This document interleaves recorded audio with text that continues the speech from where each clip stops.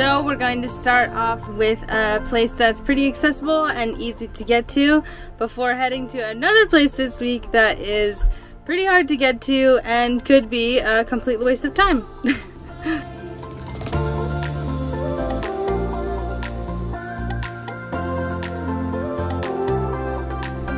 This is Cabo dos Bahías.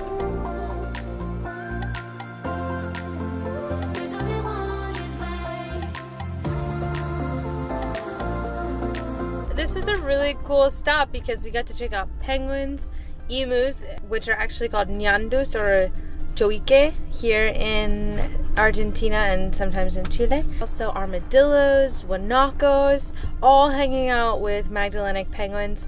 Super cute place. The boardwalk was well maintained and it made it really easy to walk around the penguin habitat without disturbing them. These penguins are there by choice, and so are all of these other animals. It's no fences or anything like that. It's just a protected area that Argentina is keeping for the penguins to stay healthy.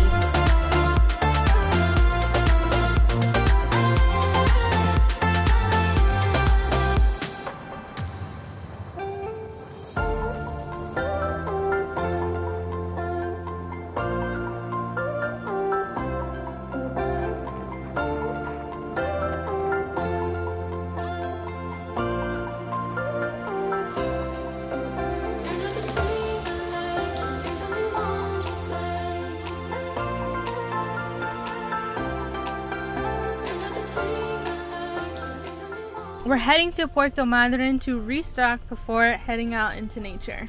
Oh, we just got back from the grocery and we said, "Where's Graham?" How did you get down in there? Look at that.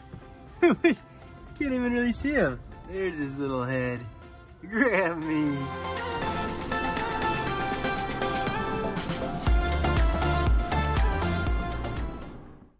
Good morning! Today we are heading to one of my most sought after, I don't know, how do you say it? Like, I really am excited to get to this spot.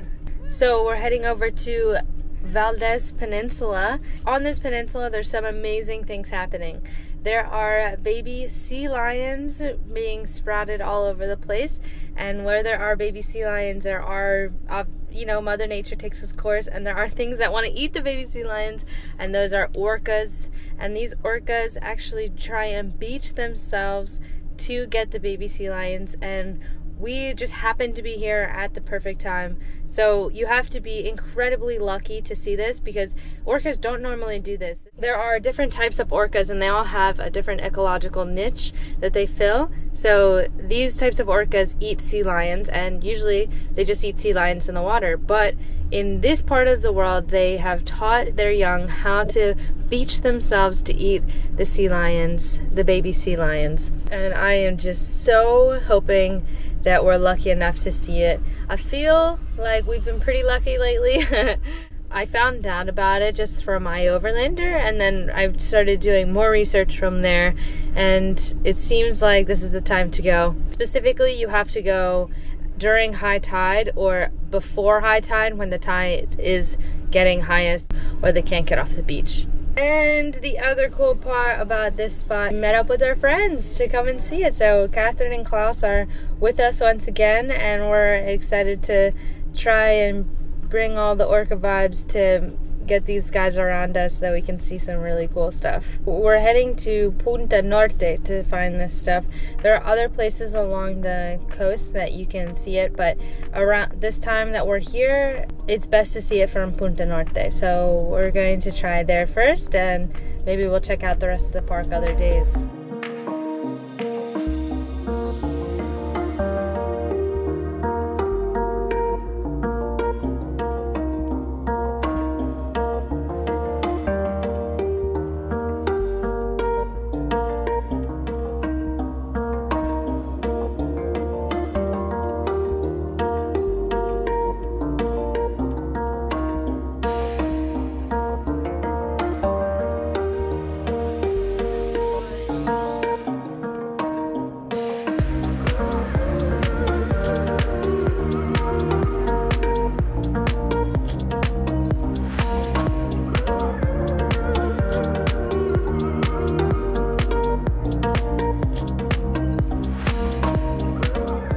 Oh, unfortunately, no luck yet. But I did talk to the park ranger, and I have a little bit better idea of when we could potentially see these orcas hunting in their crazy way that's different from all the other orcas. She gave me the tide chart, which is wildly different from most tide charts I've ever seen, because this part is about an hour different from the part over on a different part of the peninsula. I don't know, I guess I haven't looked at tide charts that often, but it doesn't seem like they should be an hour different. I mean, maybe they're 50 kilometers away. So that's kind of interesting. The orcas are more likely to hunt 3 hours before and 3 hours after the high tide. So that's like a 6-hour window, which is kind of a long time to be watching, but you know, 6 hours. It sounds like a really nice time to read, and one of us can also do it and the other one could hang out in the van, which is a huge plus for having the van, because no one over there is going to be able to work on their laptop, whereas we'll be able to hang out and work on our laptops. And lucky for us as well, we can have lunch in here together. So Danny's cooking us up something really nice, and thank you so much.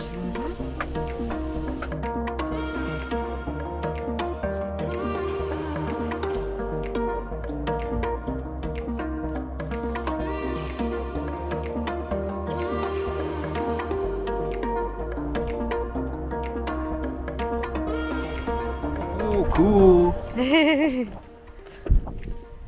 Oh man, it's too bad we didn't find any orcas today, but we have decided to give ourselves 5 chances to see the orcas. So this is just chance number 1. You need to have a lot of patience to see these guys, but what an amazing reward if you do get to see them. So hopefully we can keep with our patience, maybe learn how to have more patience. And we'll be able to see the orcas. Even without the orcas, it's pretty epic here. Just, you can see how different the low tide is than the high tide. And so just seeing that, seeing all these sea lions everywhere, babies playing, walking around with their parents. Not a bad day, even if we didn't see the orcas.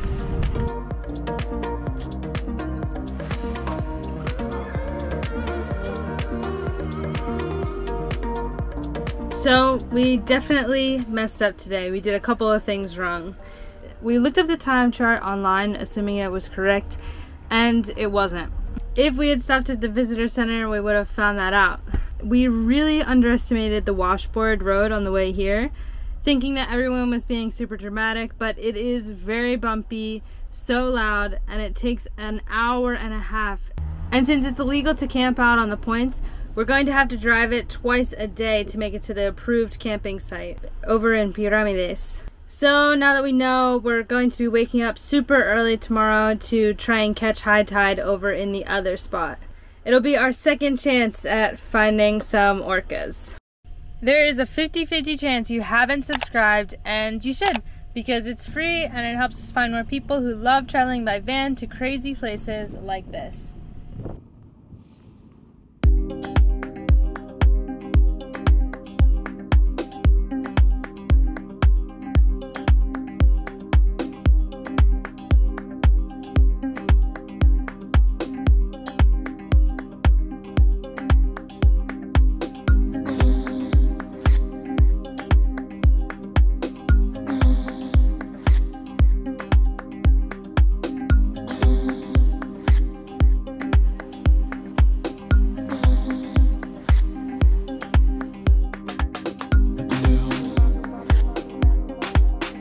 Day 2, looking for orcas. Right now it's about 20 minutes before high tide and nothing yet. I see some people looking with their binoculars.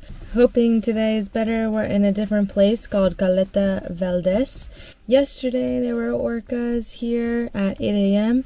Now it's already 9:43, but of course high tide is different every day, so hoping today we're hitting it at the right time. We've been here already for about 2 hours. We woke up at 6:30 to get here. But yeah, we're hoping these chances are going to work out. We gave ourselves 5 chances. This is the second one. Hoping for some good results. There's a couple things I'm not liking this one as much about instead of Punta Norte. The first is the sea lion colony is way farther away from us. But on the plus side, we can wait in our cars and we can see, so that's kind of nice. Oh, no luck again today.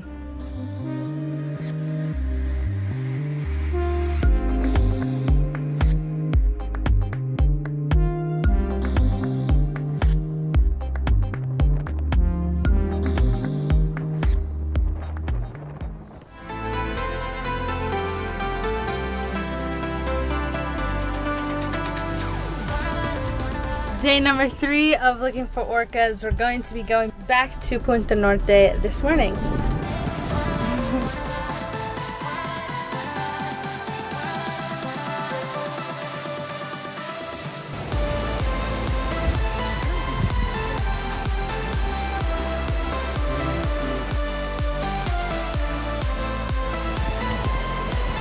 There he is, there he is.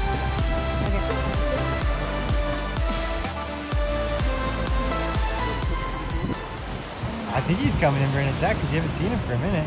Oh my god, we were gutted when we got here hearing they showed up yesterday and we went to the other spot. But it turned out it was just from afar they saw 7 orcas. And it was super rainy and kind of gross, so I think the other spot was a winner yesterday because we could sit in the vans, but we were so upset. That's true, that's true. And it was nice that we asked the ranger, you know, because at first we were just so gutted to see that they saw orcas, but when she said they saw them from kind of far and they weren't hunting, we felt a little better that we missed it. But she told us also, oh, 2 already passed by, they went north, so keep an eye this way. She was right. About 5 minutes later, they come back from the north. Yeah, and everybody's running and... Yeah, we saw the people running, and so we chased over there and we saw them. Yeah. And they were probably, at some points, like 10 feet away from the beach, but it's still not high tide yet. So we're sitting here hoping for the best. Already pretty exciting, already saw orcas, so we're stoked. But we really want to see them hunting here. The only place in the world they hunt like this, where they beach themselves, strand themselves on the beach to nab a sea lion and share it with the less skilled hunters, because this is a really complex maneuver they're pulling off here. Right now it's about an hour and 10 minutes from high tide. And it seems like they do it just before high tide, so we're probably going to be watching them circle the area for about another hour, and then hopefully we get to see them. Yeah, we haven't seen them for a couple minutes, you know, so fingers crossed. Kind of like playing the lottery, except you got to drive an hour and a half on a pretty rough road each way before you can buy your ticket. And the van was definitely making some noises that I'm a little bit worried about, but yeah, at least we saw some orcas today, and hopefully they come back and do their thing. Yeah, this is the only place in the world where they hunt like this. Some other orcas will use bubbles to trap fish, like herring in Norway, or they'll, with their tail, make like a sonic wave with the sound that stuns the fish. But here is kind of the coolest way in the whole world. So.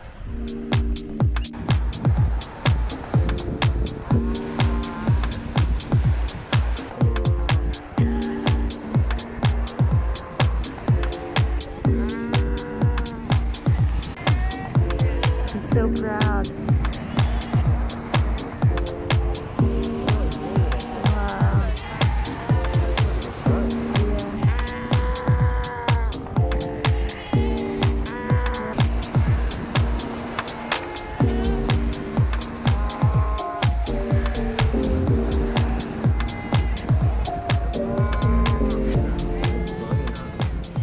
So to be honest, that bumpy road wore us thin.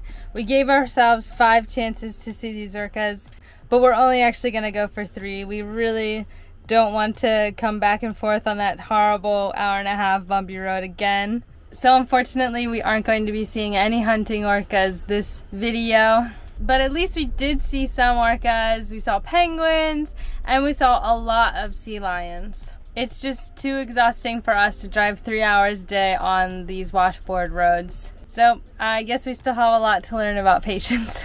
This peninsula is also super amazing in November and December as well. There are southern right whales migrating down to the Antarctic Peninsula. If you are in the area, this place is so perfect for wildlife, so check it out, see if there's anything going on in Valdez Peninsula. And I hope you have way better luck than we did. Let me know what you think about this place in the comments. And we will see you for tea time on Thursday.